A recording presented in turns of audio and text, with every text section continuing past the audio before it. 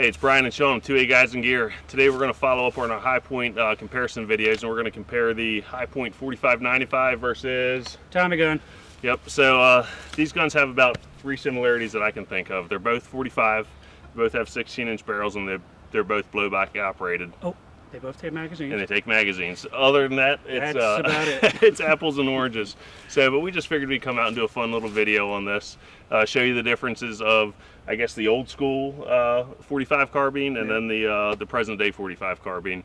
So, like we said, totally different. This is a, I think it's a cast steel receiver with plastic stock on it, and that is... This is a milled receiver. Yeah, and that thing weighs a ton. Yeah, this probably weighs 10, 11, 12 pounds, something like that. Unloaded. It's heavy. Yeah, so, and of course the high points, it's really the ergonomics on it and the weight on it, not bad at all. Obviously because there's a lot of plastic in it. So that's one thing I like about the high point, is that it's actually light and you throw it up and everything's right there, as compared to that one. If you shoulder that one, I mean, it's odd, isn't it? Yeah, it feels a little funny because it's so far back. Yeah, and it's that, like the length of pulls, the way it drops down. Exactly. The edge of the buttstock versus the top of the receiver, it's got a big difference to it. But it makes up for it in cool factor. It does. You have awesome, super cool factor. Right. I don't care what you say about it. It's just cool.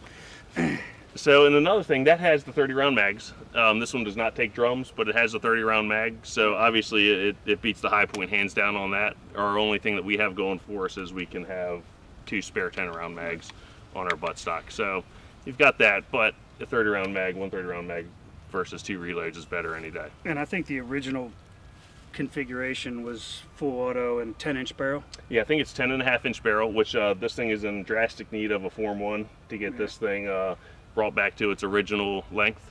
So, but yeah, so hopefully we can get that done one of these days. And but this is the M1 version. It's not the I think it's the M1928 version. So this one does not have the capabilities for a drum. It does not have the cuts compensator on the end, and the sights on it are very basic. So yes, they are. It's called the battle sights. And basically all it is a rear peep sight, non-adjustable. As to where the high point does have a set of adjustable sights. Granted, I've pulled them off and I've put the Hilux Micro B dot on it. So night and day difference there. But the battle sights do good. I mean, obviously it got us through World War II. So. Yeah, I mean, shoot. I mean, you can put a pretty tight group down with it. Yeah, you can.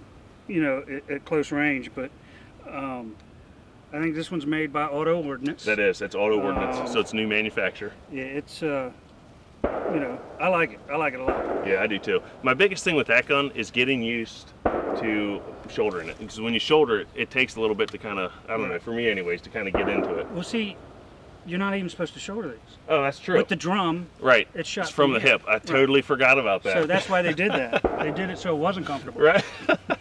Right. So, but yeah, so we just figured we'd do a quick little comparison. Yeah. So, it's a fun little video. So I guess we're gonna get down here and do some more shooting. Yep. Alrighty. Well, thanks for watching. If you like us, please subscribe. See you.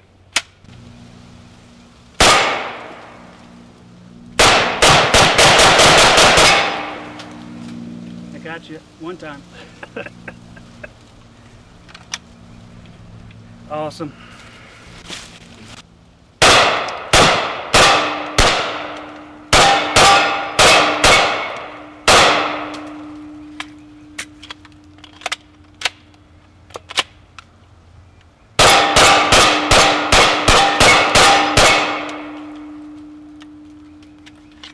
High point, baby. Gotta love it. See ya.